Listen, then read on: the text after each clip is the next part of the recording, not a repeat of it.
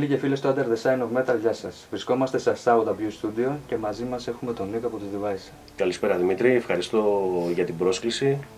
Καλά. Να ευχαριστήσουμε και τον Σάικον από Subtitles για την φιλοξενία του σήμερα στο προσωπικό του στούντιο, το Sound Abuse Production. Εδώ που κάναμε το νέο μας EP, το Hall in Flames, το οποίο σε λίγο καιρό θα κυκλοφορήσει από τη Sleazy Rider Records, πρώτα σε ψηφιακή μορφή και αργότερα θα είναι η αναλογική του μορφή. Περάσαν 6 χρόνια από την τελευταία δουλειά στο Deviser. Τι μεσολάβησε αυτό? Ναι, το διάστημα ήταν πολύ μεγάλο. Η τελευταία κυκλοφορία μας ήταν το 2011 με το Seasons of Darkness, το οποίο θεωρώ ήταν ένα πειραματικό άλμπουμ. Από εκεί και πέρα ο χρόνος ήταν αρκετά μεγάλος, οπότε επιστρέψαμε τώρα με το Hall in Flames, το EP αυτό, ένας προπομπός για το νέο δίσκο, αλλά και για να έχουμε στα πόδια μας παιχνίδια στο τερέν. Οπότε ήταν, πιστεύω, ένα σχετικό καλό βήμα η ηχογράφηση του Hall in Flames. Θες να μας δώσεις περισσότερα στοιχεία για το EP? Το Hall in Flames, από ό,τι σου είπα, ηχογραφήθηκε στο Sound Abuse Production Studio, το προσωπικό στούντιο του Σάικον από Subtitles. Συμμετείχε και ο Σάκης Κoutelis στα φωνητικά από Rotting Cries στο Black Mass. Το Black Mass, το οποίο ήδη υπάρχει επίσημα το βίντεο του. Το δεύτερο κομμάτι λέγεται Where Evil Dwells. Τώρα όσο αφορά, υπάρχει μεγάλη ποικιλομορφία μέσα από το κλασικό, θα έλεγα, black metal, death, αν και είμαι άνθρωπος που δεν θέλω να βάζω ταμπέλες στη μουσική, μέχρι και πιο κλασικά περάσματα ή πιο συμφωνικά. Δεν ξέρω, έτσι μας βγήκε. Δεν θέλω να προγραμματίζω κάτι στη μουσική, να λέω αυτό θα παίξει, αυτό πρέπει να κάνω. Έτσι μας βγήκε, αυτό νιώσαμε, αυτό κάναμε, αυτό πράξαμε. Η αλήθεια είναι ότι όντως υπήρχε μεγάλη ποικιλομορφία στη μουσική. Δηλαδή, εσύ όταν το συνέθετες, ας πούμε, τι είχες στο μυαλό σου? Δηλαδή, απλά αφέθηκες και έγραψες ότι όπως ορίζει η μουσική? Αφέθηκα και έγραψα μουσική, δεν είχα κάτι στο μυαλό μου. Δεν μου αρέσει να προγραμματίζω πράγματα ή να βάζω κάποια στάνταρ του στυλ πρέπει να παίξω έτσι, να ακούγομαι έτσι. Ο στόχος που είχα βάλει και το όραμα που ήταν απλά, μάλλον να συνεχίσω το Unspeakable. Σκεφτόμουν, είχα στο μυαλό μου και αυτό δεν ξέρω άμα το έχω καταφέρει. Να φτιάξω ένα Unspeakable Cults Part 2. Βέβαια δεν θέλω να ακούγομαι όπως ακουγόμουν πριν 20 χρόνια, πρέπει να παρουσιάσω κάτι καινούριο και να μην επαναλαμβάνομαι. Οπότε είχα στο μυαλό μου ένα Unspeakable Cults Part 2, ίσως με λίγο πιο σύγχρονο ήχο. Νομίζω εν μέρει πως το έχω καταφέρει, αλλά από εκεί και πέρα θα κρυθώ από τον κόσμο και θα δούμε την μετέπειτα εξέλιξη και πορεία που θα έχει όλο αυτό. Υπάρχει ένα βίντεο κλιπ ήδη έτοιμο για τον Black Mass με τη συμμετοχή του Σάκη από Rotting Cries. Ναι. Η συνεργασία πώς προέκυψε? Η συνεργασία ήταν πολύ απλή. Ήταν μια μέρα, έστειλα ένα μήνυμα στο Σάκη, αφού σκέφτηκα βέβαια πως έχοντας ολοκληρώσει τον Black Mass είχα κάνει το σκελετό του τραγουδιού. Είχα στο μυαλό μου πως ο Μάνθος και ο Σάκης, σαν η πρώτη γενιά του Black Metal στην Ελλάδα, ενώ τους πιο παλιούς ηλικιακά, και σκεφτόμουν πως θα ήταν πολύ ωραίο να τραγουδήσουν μαζί, να κάνουν το κομμάτι αυτό σαν συνεργασία. Μου φάντασε αρκετά καλά. Οπότε είχα μια επικοινωνία με τον Σάκη, δέχτηκε. Συγκεκριμένα με συγκίνησε με την απάντησή του, μου λέει είναι τιμή μου να τραγουδήσω κτλ. Του έστειλα αργότερα το κομμάτι του στίχους.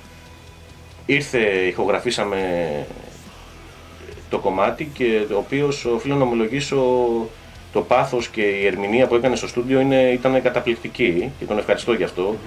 Δηλαδή αυτό το πράγμα δεν μπορώ να το περιγράψω, είναι πολύ διαφορετικά από ένα live κτλ. Το ένιωθε όσο τίποτα άλλο. Ήταν πραγματικά πολύ μαγική η ερμηνεία που είχε μέσα στο στούντιο. Γενικότερα έχεις στο μυαλό σου πότε να περιμένουμε ολοκληρωμένο το νέο υλικό, ολόκληρο το δίσκο δηλαδή? Το νέο υλικό θα αρχίσουν οι ηχογραφήσεις περίπου στα μέσα Σεπτεμβρίου. Όσο αφορά το χρονικό διάστημα δεν θέλω να βάζω κάποιο deadline κτλ. Και αυτό γιατί θέλω να είμαι έτοιμος, να είμαι σίγουρος για το αποτέλεσμα κτλ. Θέλω κάτι βασικά να βγει για να μείνει. Έτσι. Αυτό που μπορώ να πω χοντρικά είναι πως υπολογίζω στο τέλος του 2018 να έχουμε το άλμπουμ. Το άλμπουμ θα συνεχιστεί από τα μέσα Σεπτεμβρίου και μετά. Δεν ξέρω αν θα συμπεριλάβω τα δύο κομμάτια, το Black Mass και το Where Evil Dwells, ακόμα δεν το έχω σκεφτεί. Πάντως σε περίπτωση που και αυτά συμπεριληφθούν θα είναι σε άλλο version, δηλαδή σε άλλη μίξη. Πέρυσι υπήρξε μια σειρά από επανακυκλοφορίες σχετικά με το Unspeakable Cults. Αυτό το άλμπουμ έχει αγαπηθεί πάρα πολύ από τον κόσμο, έχει σημαδέψει τα 90s. Για σένα τι σημαίνει? Σίγουρα το Unspeakable Koutelis είναι το πρώτο μου παιδί, άρα είναι η πρώτη μου αγάπη όσο αφορά τη δισκογραφία. Υπήρξε μια επανακυκλοφορία για τα 20 χρόνια του Anniversary Edition σε Picture LP, Digipack CD, T-shirt κτλ. Από τη Sleazy Rider Records. Είμαι αρκετά ευχαριστημένος όσο αφορά αυτή την κυκλοφορία. Ήδη η ανταπόκριση του κόσμου είναι πολύ θετική και τον ευχαριστώ γι' αυτό για όλο αυτό το διάστημα που μας στηρίζει από το 1989 μέχρι σήμερα. Ένας δίσκος που με σημάδεψε βασικά και αυτό που σκεφτόμουν εύχομαι να έχει συνέχεια, δηλαδή να έρθει το Unspeakable Koutelis Part 2, το οποίο έχει αγαπήσει τόσο ο κόσμος. Πώς βλέπεις την ελληνική σκηνή τώρα σε σχέση με τα 90s? Σίγουρα υπάρχουν κάποια αρνητικά και κάποια θετικά. Το πάθος που υπήρχε το 90s, δηλαδή χωρίς ίντερνετ, χωρίς τηλέφωνα, η άμεση επαφή του κόσμου, το να βρισκόμαστε σε κάποια στέκια, π.χ. Go Underground, Rock City, τα Σαββάτα κτλ. Πλέον δεν υπάρχει. Δεν υπάρχουν οι σχέσεις, όλα γίνονται πιο άμεσα μέσω ίντερνετ, μέσω υπολογιστή. Σαφώς έχει τα θετικά του, αλλά και τα αρνητικά του. Εκείνη την εποχή υπήρχε το tape trading, ανταλλάσσαμε, ήμασταν όλοι με την αλληλογραφία, περιμέναμε τον ταχυδρόμο να έρθει να μας φέρει τις κασέτες, τα fanzine, όλα αυτά δεν υπάρχουν πλέον, έχουν πάει πολλά μέσω τεχνολογίας. Νομίζω θα το έλεγα είναι μοιρασμένο για μένα. Έχουν χαθεί κάποιες pure στιγμές, οι στιγμές που δεν είχαμε την άνεση να γράψουμε ένα δίσκο, δεν υπήρχαν όλα τα τεχνολογικά μέσα που σήμερα υπάρχουν. Οπότε αυτό σε έκανε να προσπαθείς και να υπάρχει μεγαλύτερο το πάθος. Τουλάχιστον εγώ έτσι το βλέπω. Σίγουρα και οι δύο εποχές έχουν τα θετικά τους και τα αρνητικά τους. Κρατάμε τα θετικά και προσπαθούμε τώρα πλέον όσο αφορά μέσα με την τεχνολογία να μην χάνουμε πολύ τουλάχιστον τις ανθρώπινες σχέσεις που εκεί ήταν θα έλεγα πολύ πιο άμεσες στα 90s. Από εκεί και πέρα βλέπω ένα καλό με την ελληνική σκηνή πλέον όλες οι μπάντες έχουν μια πολύ καλή σχέση. Η μία μπάντα βοηθάει την άλλη, πράγμα που στα 90s δεν το έβλεπα αυτό. Ένα θετικό για τη σήμερα εποχή που μιλάμε και το θεωρώ πολύ σημαντικό. Συνεργασίες κτλ. Στα 90s αυτό δεν υπήρχε. Είναι πιο ενωμένη δηλαδή? Νομίζω ναι, είναι πιο ενωμένη η ελληνική σκηνή από ό,τι ήταν τότε.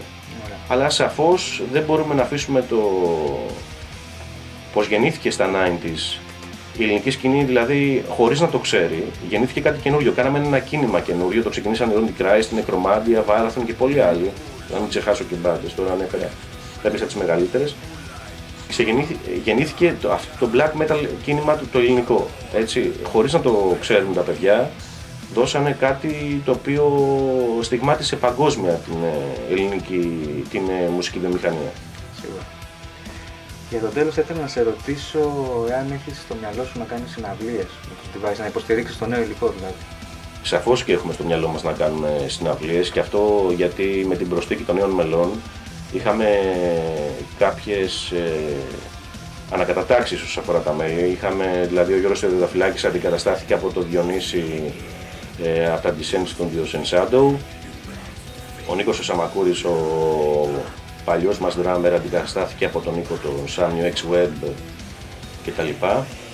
Και αυτός οι λόγοι αντικατάστασης ήταν καθαρά ώστε να μπορέσουμε να λειτουργούμε σαν ομάδα και να μπορούμε να έχουμε πρόσβαση και στα live με το επόμενο υλικό, με το νέο δίσκο, έτσι ώστε να ερχόμαστε σε επαφή με τον κόσμο και για μένα πραγματικά το live είναι κάτι το οποίο αγαπάνε οι Deviser και ένας λόγος το οποίο έκανα την αλλαγή αυτή ήταν για να μπορέσουμε να συμμετέχουμε και στα live. Νίκο, σε ευχαριστήσω. Εγώ σε ευχαριστώ Δημήτρη πάρα πολύ. Να είσαι καλά, καλή συνέχεια.